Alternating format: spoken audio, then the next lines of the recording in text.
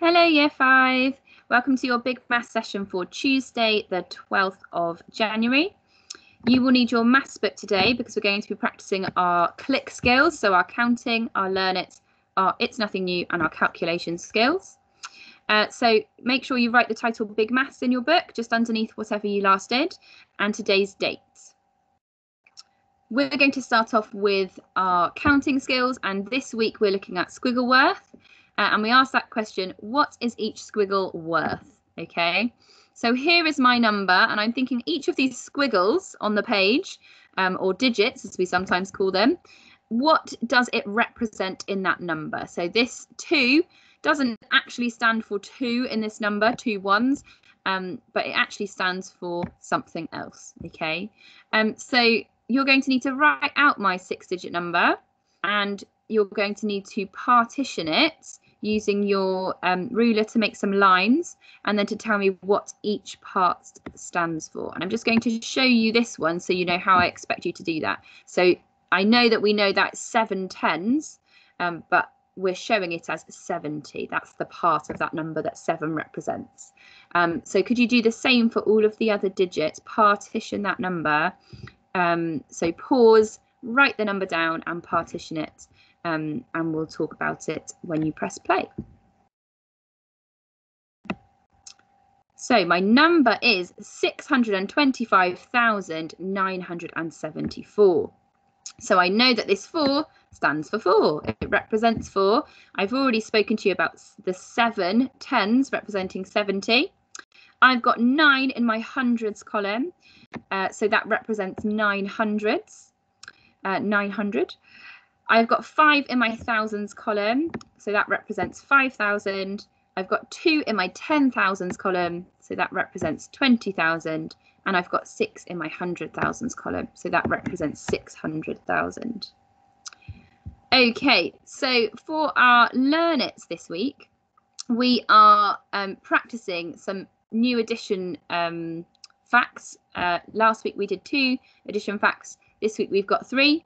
And of course, these are fairly simple addition facts, but our aim is to be able to know them straight away and have that quick recall, so that if someone says to you 9 add 4, straight away in your head you're thinking 13. So that's why we're practicing these. All of our addition facts are adding 4 this week. So I've got 7 add 4 equals 11, 8 add 4 equals 12, 9 add 4 equals 13.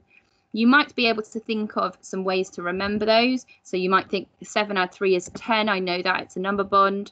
So I just need to add on 1 more to add 4 instead of 3, and that will make 11. It's up to you how you practice those.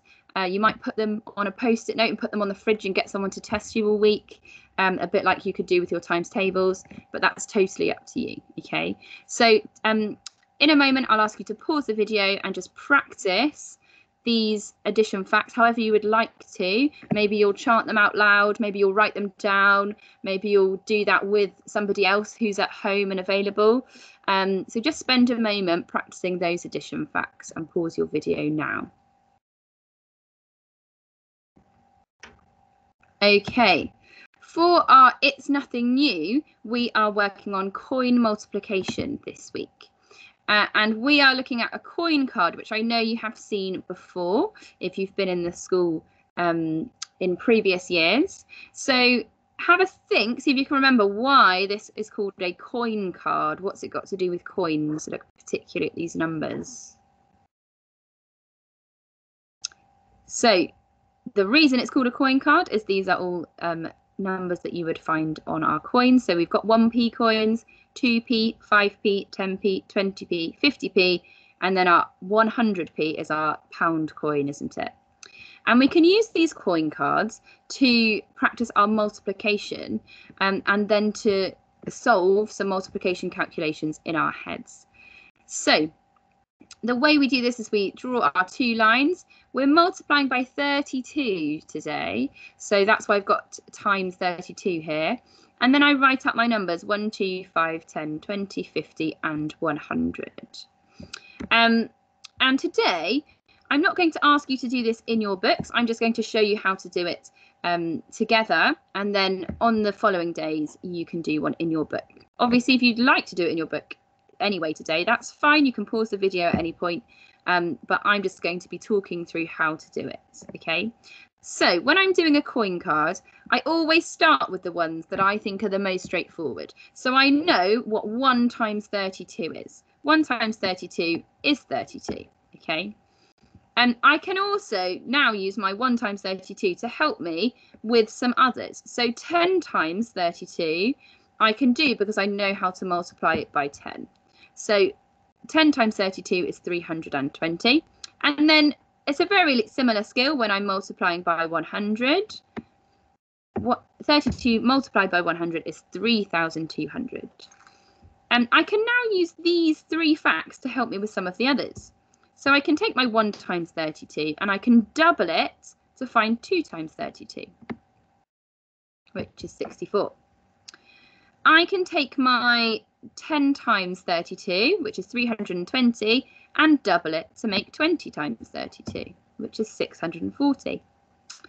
I can take my 10 times 2 again and halve it, divide it by 2 to get 5 times 32. So I've got 320 and I'm going to halve it. Half of 300 is 150 and half of 20 is 10. So half of 320 is 160, and that's 5 times 32. And then I can use my 100 times to halve that to make 50 times, or I can take my 5 times 32 and multiply it by 10 to get 50 times. Okay, so I've got options there, but 50 times is 1,600. So when you first look at that, that can look a little bit daunting, but actually once you do the ones that you know straight away first, you can use them to help you with the others. Now I've done that coin card, I can use it to help me solve some mental multiplications. So the question says, can you now use the coin card to work out what 11 multiplied by 32 is? Well, look at the coin card and think about which facts would help you with 11 multiplied by 32. Okay, so I personally would use 10 times 32 and 1 times 32 to make 11 times 32. So I know 10 times 32 is 320 and 1 times 32 is 32. So I can add those together to find out what 11 multiplied by 32 is. 11 multiplied by 32 is 352. Okay, so in the following days in Big Maths, we will be practicing our coin card skills and using them to help us to solve some mental multiplication. And our last CLIC skill is going to be a calculation skill, and it is addition. So we're adding 2 numbers that have got 1 decimal place with some exchanging. Now this here is a skill that you have already done, and I know that you can do it. So I've got here the calculation 0.3 add 0.2. And the way that we've been using to do this is we think of this as adding 3 and 2. And then we remember it's not adding 3 and 2, it's adding 3/10 add 2/10. And because I know that 3 add 2 is 5, I know that 3/10 add 2/10 is 5/10, which is the same as 0.5. Hopefully you can remember how to do that. Now I've got a calculation here, and I've written the question, how is this different? I've got 0.8 add 0.9. How is that different to doing this skill? Why might it be slightly more challenging than doing 0.3 add 0.2?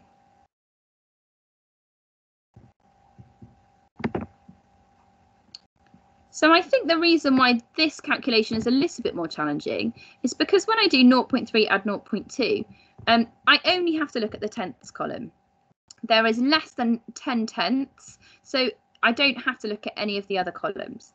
However, when I'm doing 0.8 add 0.9, I end up with more than 9/10, and I can't put more than 9/10 into my tenths column. Okay, so I know that 8 add 9 is 17, so I've got 17/10. I can't put 17 into one column. Okay, and I'm not going to write it like this, 0.17, because that would be 1/10 and 7/100. So instead what I do, just like I would with any of my other place value, I look at the column next to it. So I think I've got 17 tenths, that's the same as 7 tenths, and 1 whole. 10 tenths makes 1 whole. So 0.8 added to 0.9 equals 1.7. Okay, we will be practicing those skills throughout the week in our big math sessions. So make sure that you watch the video and have a go yourself, and do let us know if you have any questions. And just another reminder from me to practice your times tables on Times Table Rockstars. We are looking at the 8 times table this week, and I'm looking forward to seeing who's been practicing at home. Thank you, Year 5. Have a fantastic day, and I will see you again soon.